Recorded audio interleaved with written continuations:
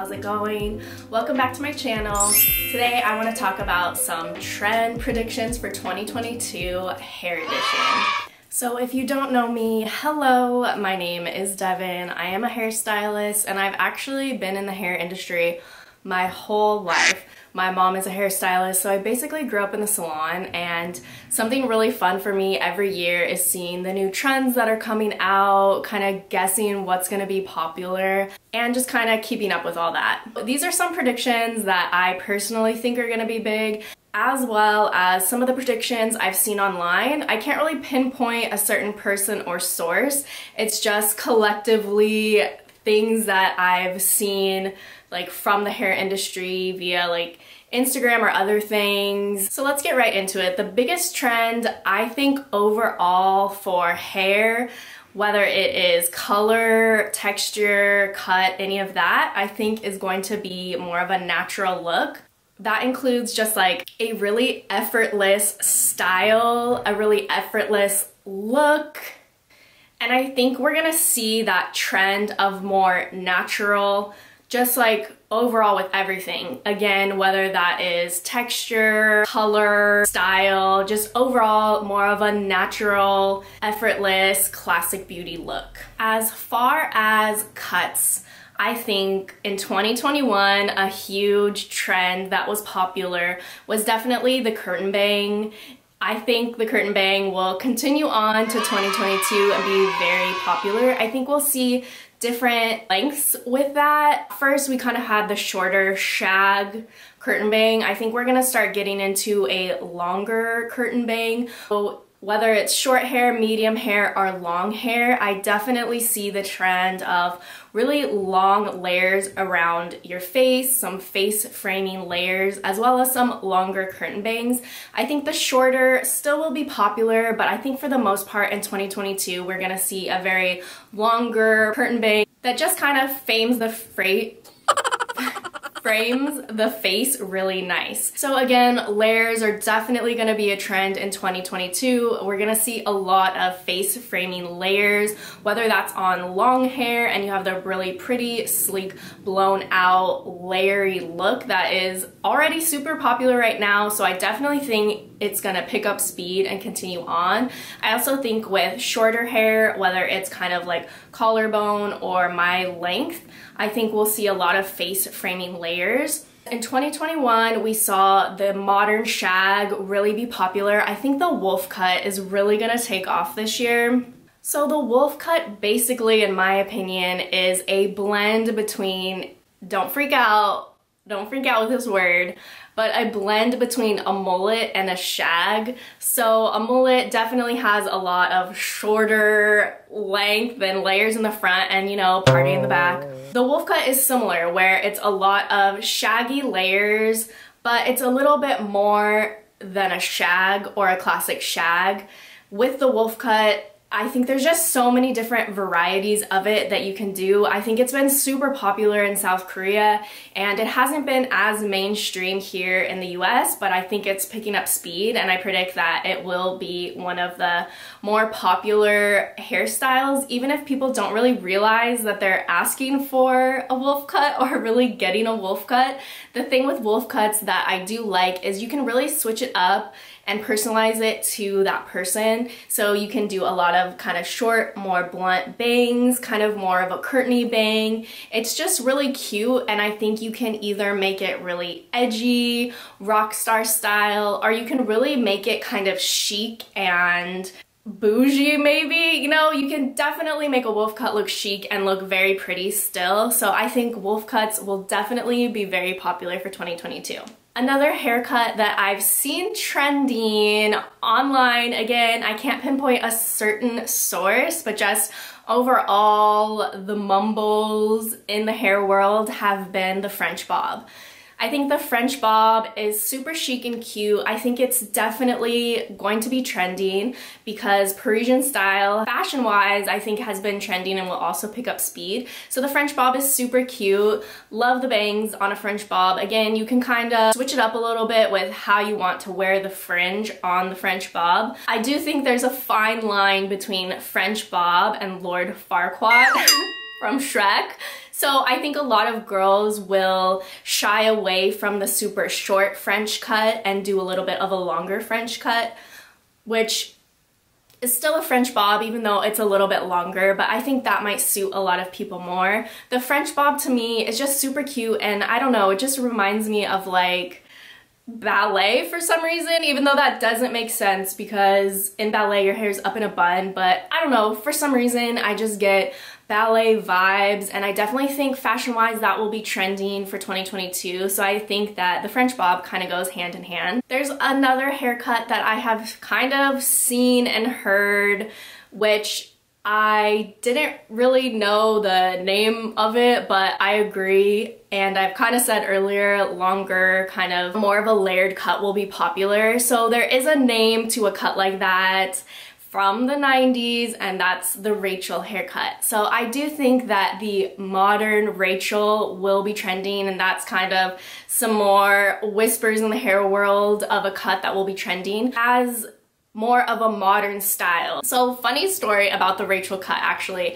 I was in 4th grade and I remember just constantly having boys pick on me, but it was like one of those things where they're like, oh, they're mean to you, that means they like you, right? All the time. I used to run from them, hide from them, but I didn't think they liked me. I thought they were just picking on me. Well, the Rachel hairstyle was very popular, and I, being my mom's guinea pig, had to let her try to cut the Rachel on me before she, you know, attempted it on her clients. So I had really long hair and we chopped it off short, you know, gave me a bunch of layers, flipped out the bottom, flipped under, and I went to school and I heard the boys tell each other, Devon got a new haircut and she's not as cute. And I was like, yes! So the Rachel haircut definitely changed my life for the better. The boys stayed away for a while, you know, until it grew out. But I was just over the moon that they would just kind of leave me alone. You know what I mean? If that took a hairstyle, that takes an edgy hairstyle, I guess, to do that, then so be it. Some more hairstyle kind of styles that I think will be trending are definitely 90s Y2K styles. This might be a little more edgier for some people, so I don't know if it'll take off super mainstream, but I definitely think we'll see different varieties of 90s hairstyles kind of becoming more modern and people doing a little bit more. I think we've seen that towards the end of this year with like the 2 braids or pulling your hair back and kind of having 2 pieces out. That's very 90s Y2K, I know because I lived it. I think 90s hairstyles will definitely be in. Now for color that will be trending in 2022.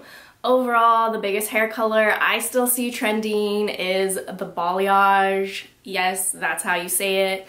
So balayage actually is just a word that describes a technique. So balayage is kind of to paint on, and that's the effect. There's different ways you can balayage. You can balayage just some pieces of your hair to kind of give that sun-kissed look, or you can actually balayage highlights right to the scalp. So the term balayage is actually a technique, but what we've seen the last couple of years is balayage become a color overall. So usually what a balayage is, if you go to the hairstylist and say like, I want a balayage, you might say it wrong a few times, that's okay. We've heard it pronounced every way. We'll know exactly what you mean.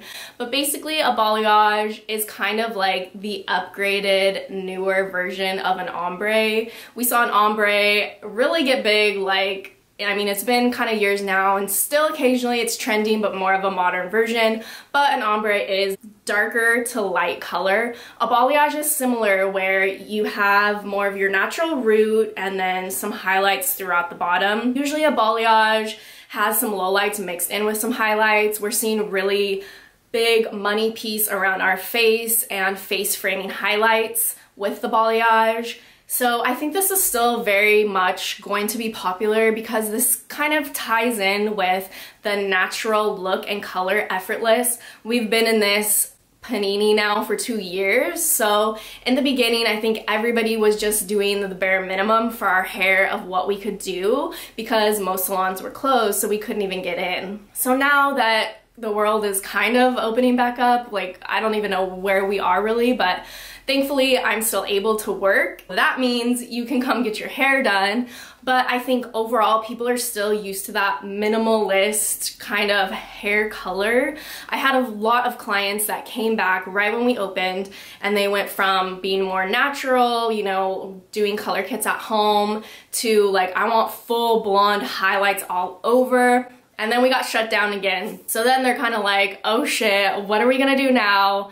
We need more of an overall color that can just be really effortless. You don't have to maintain it as much. That means you don't have to come into the salon as much unless you want to. So I still have clients that come in regularly every 6 weeks, but they do have more of a balayage look. So that means we either touch up their roots, we just put a few pieces around their face or ends in, we do a toner, we face frame, we add a few baby lights up in the roots if we want. But overall, the balayage look, I think, is so big and will continue to be so big because if we need to, we can get away with just like not doing our hair as much, more of a low maintenance. And I think because of the panini, that low maintenance feeling has really stuck and will continue to kind of go on. So personally, that's why I think balayage is king and will continue to be king in 2022. It's effortless, it's low maintenance, it's just really chic and pretty.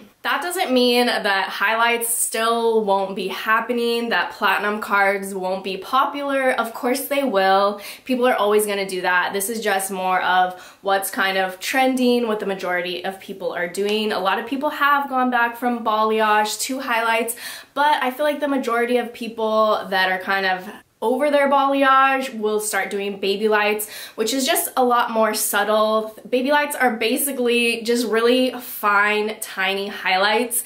And the nice thing about that is they can really break up the base of your hair color and make it appear lighter without having to actually really color it all. If you have gray, you can blend some baby lights in with the gray to kind of not have to go to the salon as long to get it touched up or just to kind of blend. So speaking of gray, the last couple years, gray and silver, platinum icy has been super popular and trending and what everybody was asking for. Since, again, the panini, we have seen that we can't maintain the same hair colors that we previously had because our hairdressers are closed down, unfortunately. Because of that, I think those really icy, ashy colors are kind of dwindling away. Now, that doesn't mean that they're not popular. Some people prefer ashy tones to warmer tones, but overall for 2022, I definitely think we're gonna see a bigger shift going from very ashy to very warm. So warm tones can really be for anybody or any hair level. I think for darker colors, we're really gonna see rich, chocolatey, warm tones. If we go up the scale a little bit more, we have our lighter browns, which I think will continue to be a little bit more warm, followed by some darker blondes, again with more of a caramel toffee tone of warmth. Now for our lighter blondes, I definitely think that some people are going to be shifting away from the platinum to more of a beigey champagne blonde, which I think is just beautiful. Don't get that twisted with like buttery yellow because it's not. It's completely different. Beige can have cool undertones to it, but it can also have a little bit of warmer undertones as well. So to me, beige is warm with a little pearly tones. So not really like butter or like honey, but it's a little bit on the cooler scale in my opinion, but at the same time, it's not platinum. You get what I'm saying? Like, it's not platinum, it's not white, it's more of a champagne. If we think of champagne, it's kind of more like that, like beigey champagne. I think that's beautiful. I think that that's just gonna add a lot more shine, and overall, we're going back to our natural, effortless look. Let's talk bright, fun colors. So I think one of the biggest trending colors for 2022 is going to be ginger. Gingers, it's your time to shine. I think we've seen this a little bit at the end of the year. more of an orangey ginger, like straight up ginger. And I'm not talking about like, you know, some natural brownish tones. No, girl, ginger hair, orange hair is going to be in, is going to be trending. That can be a darker orange, that can be a medium orange, a lighter orange, like you name it. I think ginger orange is definitely going to be trending. That could even mean if you're lighter hair and you like all the fashion colors, which again have been still popular but not as popular, I feel like, just with the state of our world. I think if you are like a platinum and you kind of want to switch it up and do something fun and funky, I think peach is definitely really cute and it's really on trend with the ginger because it is ginger, but it's on the lighter scale. So overall, I said that more of a natural look will be in. I think this applies to texture also. I think more natural curls have been gaining speed thanks to TikTok. I think because of TikTok, people with naturally curly hair can show other people with naturally curly hair how to style it and how to get the most out of your natural curl and texture. I love this. I think as a hairstylist, I'm always advocating for my clients to embrace their natural hair pattern, whether that is a wave, a tighter coil, or a curl. I think curls are so beautiful, and oftentimes we put ourselves in a box and think that we have to conform to what our society says is beautiful, whether that is the Rachel or the, you know, chic blown out look. Sometimes I think a big curly frizzy natural hair is way more beautiful. It sets you apart and makes you unique. So I think overall for 2022, if you have curly hair, embrace it. Like, this is my hair curled with a curling iron. My hair is so straight. It has literally no frizz to it, nothing, and I hate it. Like, I wish I could just make my hair huge and beautiful and big. And honestly, I think thanks to TikTok, we are able to embrace our different looks and our differences and realize that that's what makes us all unique. So for 2022, if you have curly hair, stop straightening it all the time. Stop getting straighteners. If you need a Brazilian blowout, I'll let you pass. You can get a Brazilian blowout to control some of your frizz if it's too extreme. But overall, like, if you're always straightening your hair to be straight and to have more of a Eurocentric look, like, just stop. Beautiful curly hair is in. I said it. There you go. It's going to be more popular. It is going to be the trend for 2022. All right, everybody, that's it for me and my 2022 hair predictions.